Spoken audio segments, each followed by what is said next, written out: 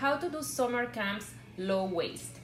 The end of the school year is approaching, and that means summer camps for many of us.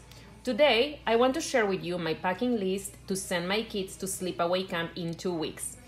Whether it's day camps in the city or sleepaway camps, remember there's a way to get all the essentials with plastic-free and low-waste options. We tell you how we do it right here.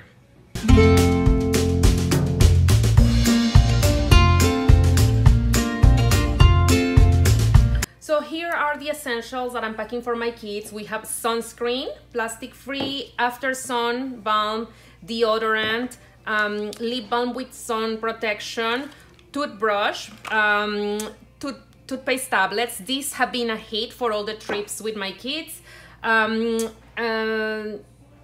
Herbal body oil, which is a spray that helps prevent bugs and mosquitoes.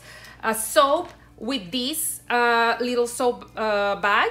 This is perfect because it keeps it dry and they can scrub and don't lose their soap. Travel water bottles. Quick dry towel made of recycled materials. Sand doesn't stick to it, so it's perfect. And then these travel bags, these stasher bags and colibri bags are great for keeping all of their things nice and tidy so that they don't lose everything. Sun protection hats, and for the little ones, some cool sunglasses that are flexible and don't break.